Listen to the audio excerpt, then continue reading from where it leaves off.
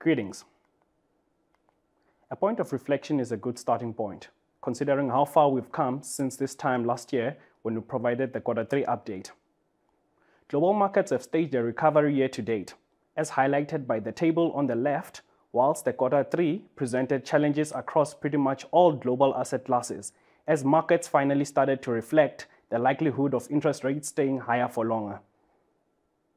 In terms of where returns were to be found over the last 3 months, the Japanese and UK equity markets were among the only regions in positive territory, but weakness of their currencies resulted in negative returns when translated to dollars. We continue to experience another poor quarter of returns in bond markets, with US Treasury down -3%, global bonds down -4%, as bond markets everywhere came under pressure. Bond prices and bond yields have an inverse relationship, so rising yields benefited the dollar, which strengthened across major currencies, including the rand. We are undoubtedly focused on outcomes when constructing the global portfolios, but the performance of the funds are unfortunately still impacted by the changing market dynamics. The 3 global funds performed in line with markets in Q3, with the global cautious being the biggest detractor due to its relatively high allocation to global bonds. When looking at the year-to-date numbers, developed market equities have outperformed, particularly the US.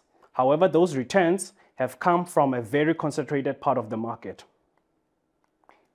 This slide shows the performance of what is now termed the Magnificent Seven against the remaining 493 stocks, and it's quite evident that the massive recovery has not been across the board. As a result, we have not fully captured the upside of global equities. As we follow a diversified approach, however, diversification has not yielded fruit so far this year, a theme we have seen quite often over the past few years. It was also a tough quarter for the feeder funds, performing in line with the hard currency funds after sideways movement in the US dollar to rand exchange rate over the quarter. Over the long term, the feeder funds have delivered great returns to clients, highlighting the importance of hedging against the rand depreciation in the long term, as shown by the graph below. Just to end off on a slightly more positive note, this slide shows the historic US cash and bond yields. There's been a significant rise in yields compared to the period of near zero or even negative rates in some instances. Both the 3 months and 10-year treasuries are currently yielding more than the US equity market dividend yield. This indicates a change in regime where there was no alternative to global equities. Fixed income can again play an integral role in portfolio construction, which should benefit multi-asset funds, which have been particularly badly hit with the usual diversification benefit not rewarded.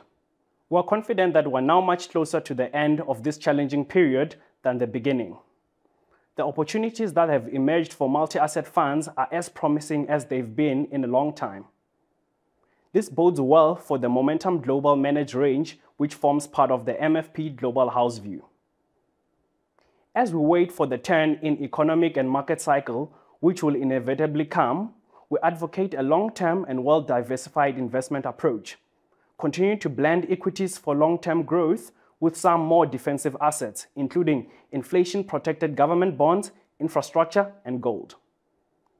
In conclusion, it is important to stay invested through the cycle, as investors who disinvested at the peak of last year's market sell-off would have missed out on the subsequent recovery seen this year.